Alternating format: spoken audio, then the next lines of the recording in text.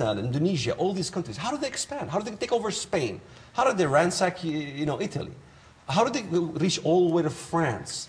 Was it by peaceful ways?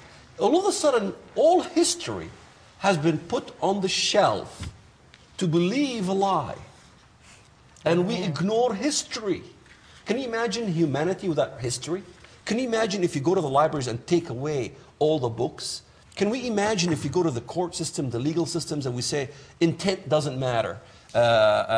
Somebody kills somebody, even by an accident, it's murder. So if Israelis kill a terrorist, all of a sudden it's the same way as if a terrorist kills an Israeli. How is that the same? There's something called intent. An Israeli does not intend to kill Palestinians. He intends to take out Sheikh Yassin, who has been funneling monies and sermons to send out kids to their suicide. There's a difference. We need to deliver these kids from the delusion that they're going to get to heaven. What kind of a God, or paradise? That's right. What kind of a God offers reward in paradise for murdering? That's right. Murdering people. The problem is not the problem of occupation. It's a problem of the occupation of the souls and the minds and the hearts of those kids. Right. Everybody out there viewing this has heard of the Taj Mahal. But I bet you not 1 in 1,000 knows it was built by a Muslim Mughal with 20,000 slave laborers.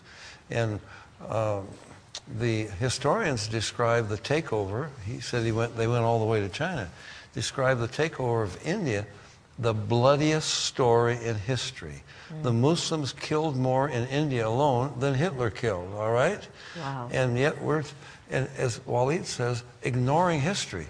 They have demonstrated, and they killed one another. I mean, in my book, I give you just how many of these people killed one another. There was so much fighting among the Muslims themselves. So we're going to ignore that, and we're going to, yeah, but Islam is peaceful. No, I'll tell you when it became peaceful. When the colonial movement, kind of subjugated, and they lost their power. But now that the colonialists are out, they're taking over Africa. And look, 15 of the 20 northern states of Nigeria have adopted Sharia. What did that mean? They have killed thousands of Christians. They burned down hundreds of churches. In Indonesia, in the last 3 years alone, they have destroyed more than 3,000 churches. Do you ever hear about it on CNN or Fox News or anything? They're killing them every day, and yet we keep saying, oh, it's just a few fanatics. Look, who danced in the streets when the Twin Towers came down? All the Muslims. That's right. You weren't there. You'd gone out of there by that time. You were a Christian. But they're dancing. Ordinary Muslims dancing in the streets, okay? And you couldn't go, if you went to Saudi Arabia today, or I'll bet you Afghanistan, or anywhere, most of the Muslims will not admit that it was Muslims who knocked the Twin Towers down. It was those Jews. I remember being in Germany right after it happened, and they were asking me, seriously, well, but we heard that there were 4,000 Jews who didn't show up for work that day. September 11th, at the Twin Towers, because the Jews did it, and they all knew. I mean, what ridiculous nonsense. 4,000 Jews kept a secret? I don't think so. And the Jews did it? No. But the lies, this is one of the things we need to emancipate the Muslim world from, the lies that they have been taught. There's no freedom of press, no freedom of speech, freedom of nothing. We've somehow, but look, I'm sorry, I get frustrated and I get angry.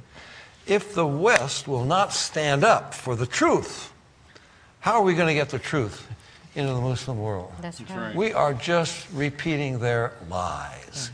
Let's start with the truth here.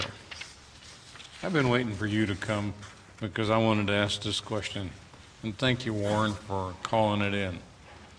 Please explain who Allah is. Some people say he is the same God of Abraham, Isaac, and Jacob.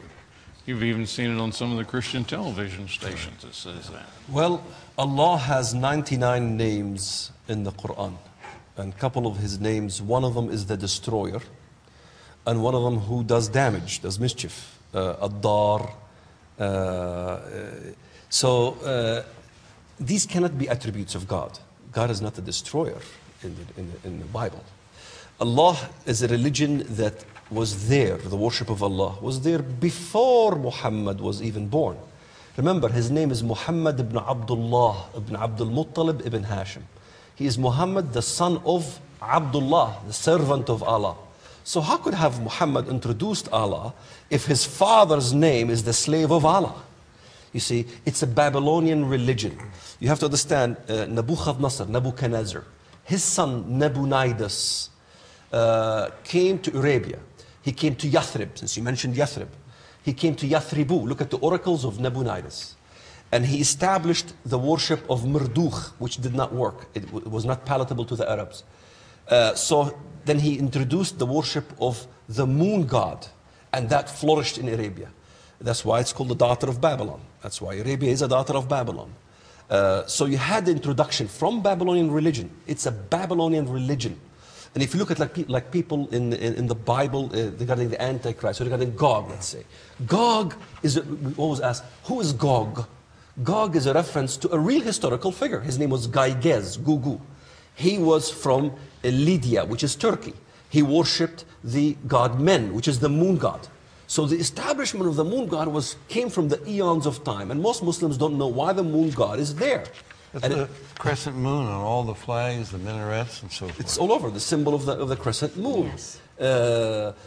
Even if you look at the Hebrew word in Isaiah, where it talks about the 5 eyes, his name is the word Lucifer.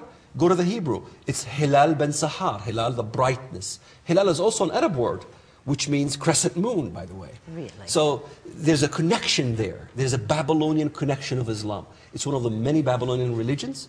It is totally foreign to the Bible. This is why I was astonished when I started looking at the Bible. I says, there's 2 different gods. One God hates Jews, one God loves Jews. One God says, hey, we should not unite the world under one language. Babylon, from that moment on, God changed the language. Islam wants to unite the world under one language, under one religion, one culture, one entity. This is not from the Bible. So let me step in here. Sorry. That's okay. Look, I don't know of a translation of the Bible into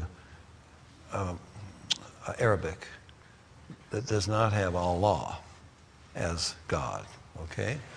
Now, how's that going to work?